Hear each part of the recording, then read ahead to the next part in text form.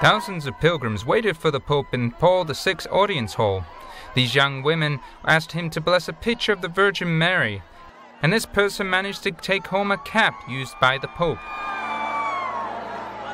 Then Pope Francis continued his catechesis on the Ten Commandments and explained the meaning of the second, "You shall not take the name of the Lord your God in vain."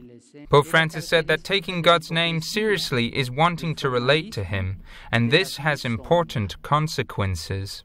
Dalla croce di Cristo in poi, nessuno può disprezzare se stesso e pensare male della propria esistenza.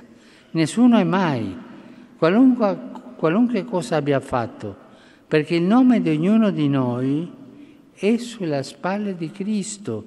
Lui ci porta.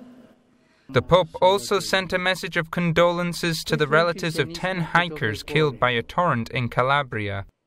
Mentre affido alla bontà misericordiosa di Dio quanti sono drammaticamente scomparsi, esprimo la mia spirituale vicinanza ai loro familiari come anche ai feriti.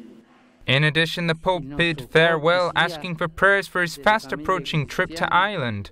Pope Francis will arrive in Dublin on Saturday morning and return to Rome on Sunday.